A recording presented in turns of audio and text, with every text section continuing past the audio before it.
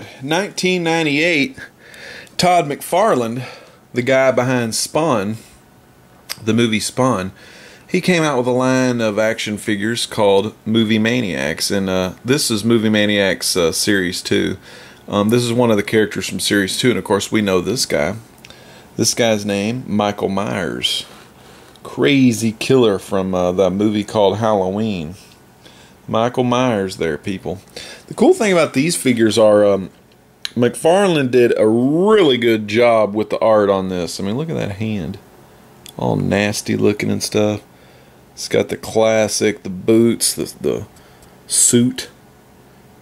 Just totally scares the shit out of me. Anyway, so this is Halloween, and in the background, out of a skeleton kind of looking thing, it has Movie Maniacs, then it'll have the actual movie poster from the Halloween movie, and it's the night he came home. Of course, Michael Myers. Great, great, great movie. One of my best friend's favorite movie. Shout out goes to Whistler on this. McFarlane did Ozzy Osbourne, the Beatles, a Sleepy Hollow figure, Spawn. Of course, he was the man that created the Spawn comic book. He left Marvel after he got pissed because he thought he wasn't getting paid enough, I guess, and he made Image, went to help make Image Comics with a lot of other guys, and that's where he made his Spawn comic. Anyways, there's a Michael Myers figure, unopened, you know. The box isn't totally mint. I'm sure there's some dings and stuff somewhere, but it looks pretty good. A little dusty, but overall a fine deal from 1998-99. I guess the Series 2 maybe come out in 99, but Movie Maniacs, man. Michael Myers, notable performance in this movie. You know, Jamie Lee Curtis, I mean, you know, she was good in it and all, but Donald Pleasance, I mean, great actor from the old days. Just probably a lot of my generation, unfortunately, my generation will only remember Donald Pleasance for being that guy. What the hell was his name, Whistler? Oh, Donald Pleasance, what was your name? Loomis. Dr. Loomis. I don't remember what the first name was, but his name was Dr. Loomis, and played in some great movies through his career. Unfortunately, I can't remember any of them, but I did see him in some old Disney ones, you know, where they go through the human body. I can't remember the name of it, but he was one of the scientists in that. But anyway, that's Michael Myers. And Series 1 of Movie Maniacs, they had 5. They had Eve from Species, that movie Species 2.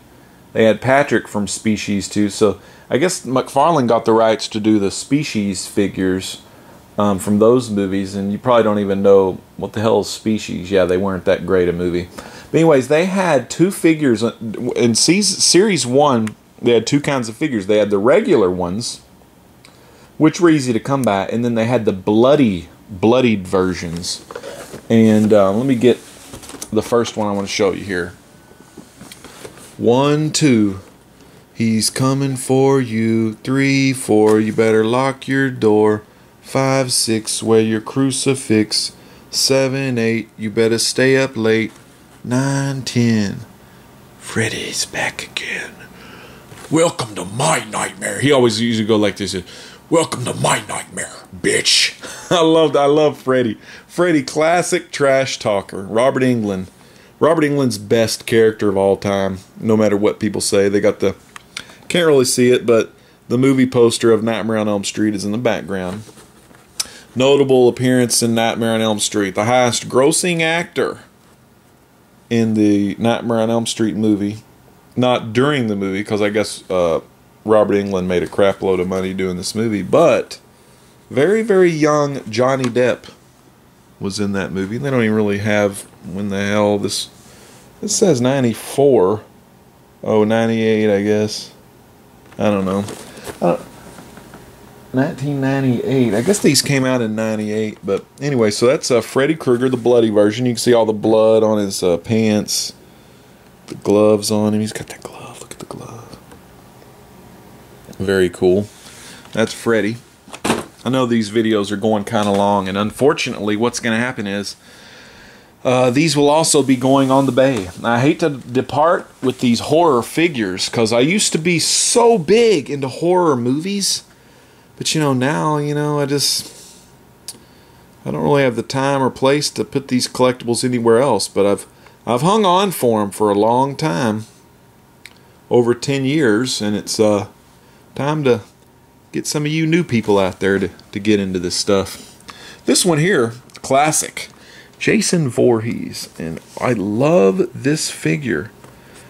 Out of all of them, and my next figure is my ultimate favorite, but this figure is the most articulated figure, and this is his Jason Goes to Hell, I think, outfit, or I'm not quite sure, but it's the Jason Goes to Hell movie poster behind him.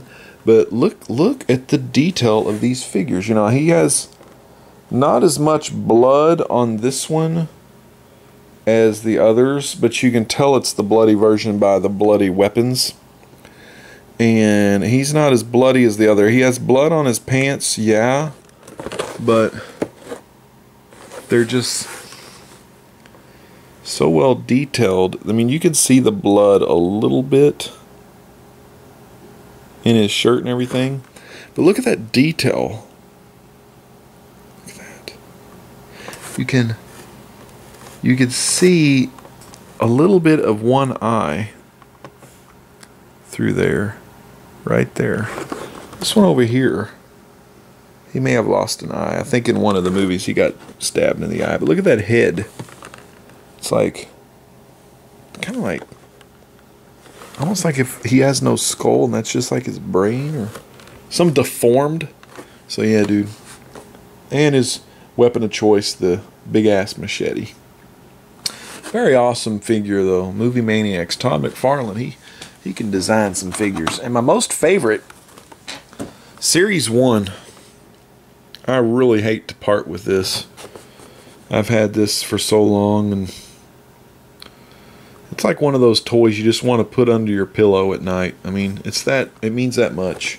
That, of course, is Leatherface from the Texas Chainsaw Massacre.